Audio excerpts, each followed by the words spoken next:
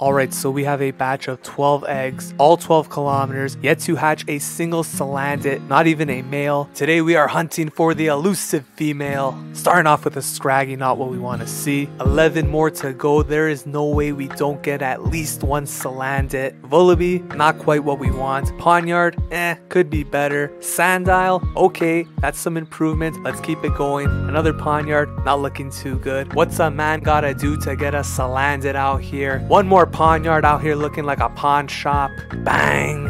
Alright, that is not Salandit, but that is just as good, if not better. Shiny Vullaby. Unfortunately though, it seems like Shiny Vullaby is even less rare than a female Salandit at this point, and that tells you a lot. We have reached the final egg. I am feeling like a word that rhymes with Salandit but best describes Harry Maguire on defense. Are these 12 kilometer eggs a scam? I can't really complain with that shiny. I'll let you guys be the judge.